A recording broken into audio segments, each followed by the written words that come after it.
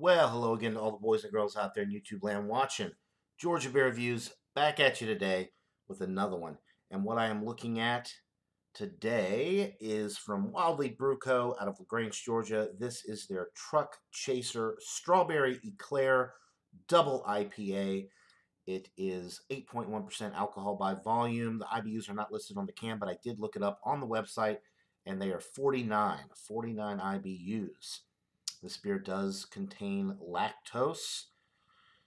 The Truck Chaser is actually a series. They have this one here, the Strawberry Eclair Double IPA. They have another one, Creamsicle IPA. And I think they have two more. I think they have four or five. This is a very fresh can. It was canned on November 13th of 2019, so less than a month old. I love Wild Leap Brew Co. They make excellent beers. I have not had anything from them that I do not like. They were actually rated the #1 new craft brewery in the country back in 2016 or 2017. I can't remember when they were founded. So great stuff coming out of Wild Leap. It was $11.99 for this 4-pack, which is not the best deal, but if it's as good as I think it's going to be, it will have been well worth it. I used to love strawberry eclairs as a kid.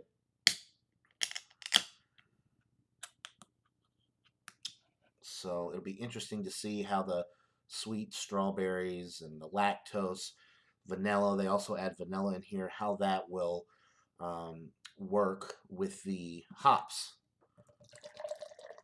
I have a feeling this is going to be just like a really good New England style IPA. Milkshake IPA, a lot of people call them. It definitely has that appearance, very hazy orange color, poured with a nice head, about a 3.5 finger, creamy looking white head.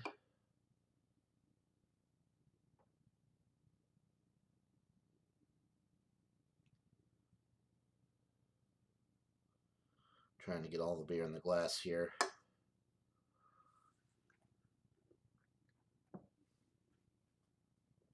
There we go.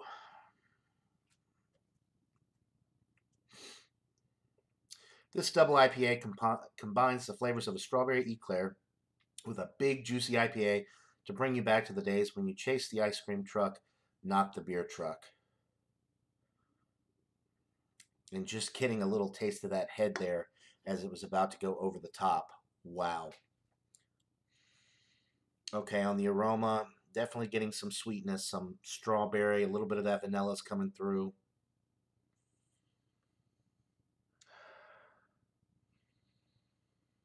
Definitely picking up on the hops as well. This smells incredible. So great malt character, some nice hop character as well. A little bit of like a breadiness that I'm picking up on. Like a little wheat bread note on the aroma as well. God, this smells really good. I don't think the camera is doing it justice with the color. It's a bright orange. It looks a little dull on the camera, but it's a nice bright orange. And of course it is very hazy. You can't see through it at all. That head is sticking around pretty nicely as well. Nice creamy looking head there. This smells absolutely incredible. So without further ado, let's get into this brew. Cheers.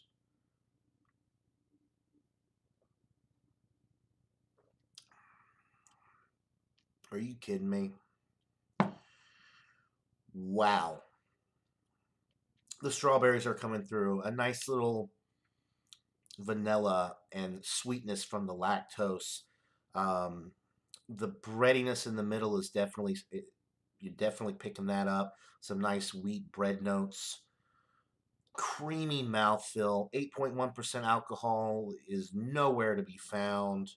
Carbonation is relatively low with this one. That creamy mouthfeel is what sells this one. So the carbonation is lower because of that creamy mouthfeel.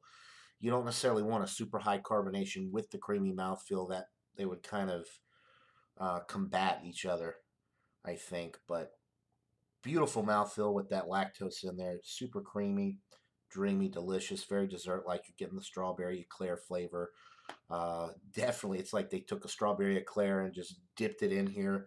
It is hoppy as well. Some nice hop character with this, but it's not bitter. It's like a New England IPA. You're getting a lot of hop character without a ton of hop bitterness.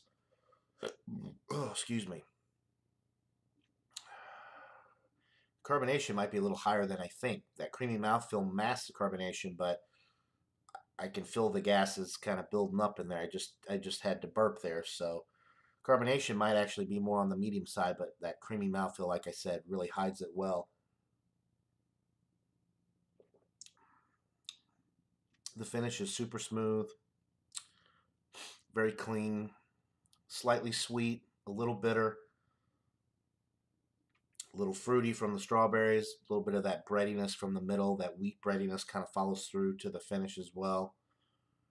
This is an absolutely delightful beer. This may be the best IPA, New England style, milkshake style, whatever. Just IPA in general, this might be the best IPA that I've ever had.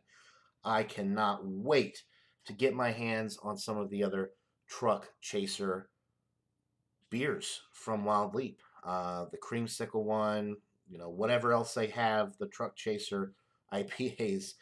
If they're the other ones, if they're half as good as this one, I'm going to be very, very pleased.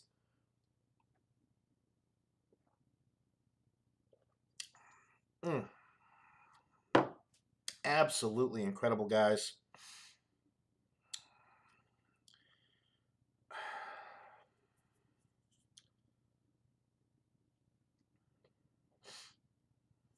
I thought it said that this has vanilla added to it, although it just says on the side this beer contains lactose. Maybe on the website that's where I saw that it had vanilla in it.